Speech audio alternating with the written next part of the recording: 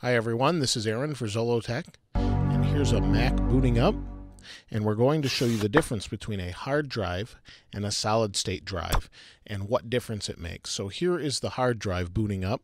This is going to take a moment.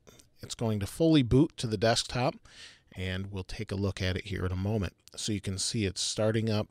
Now this is the standard 5400 RPM drive and a 2 gigahertz quad Core i7 MacBook Pro. This is a 15-inch MacBook Pro.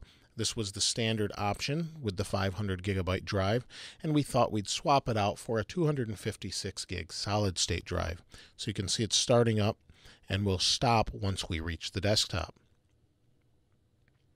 And you can see it flickered there, and there we have the desktop. So we're going to swap over here. And what you'll see here is we're going to remove the old hard drive. We removed the bottom cover of the MacBook Pro. Remove the old hard drive. Unscrew this. Pull the hard drive out.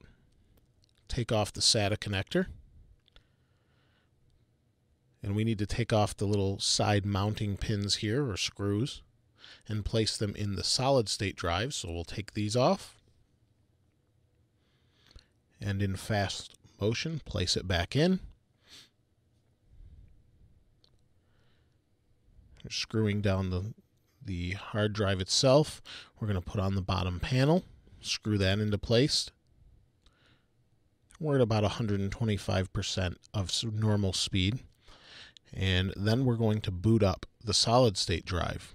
And then at the end, we'll compare what both of them look like while they're booting up.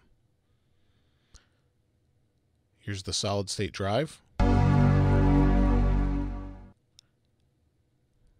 Now what we did is we cloned the solid state drive so that it's exactly like the 5400 RPM hard drive.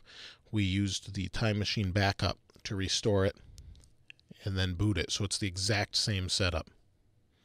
So let's take a look at both of them and see what kind of difference it makes.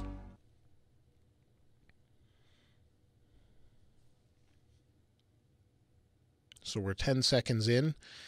The screens look identical. You can see one is a little bit later. The solid state drive is a little bit later at night, so the lighting is a little bit different. And the solid state drive is done at 22 seconds. We'll wait for the regular hard drive here. These are the exact same videos you saw before, but I wanted to show you them before and after both together. So here we're at about 40 seconds, so we're approaching double the time of the solid state drive, and we've just passed that. And you can see the results are dramatic. The solid state drive wins.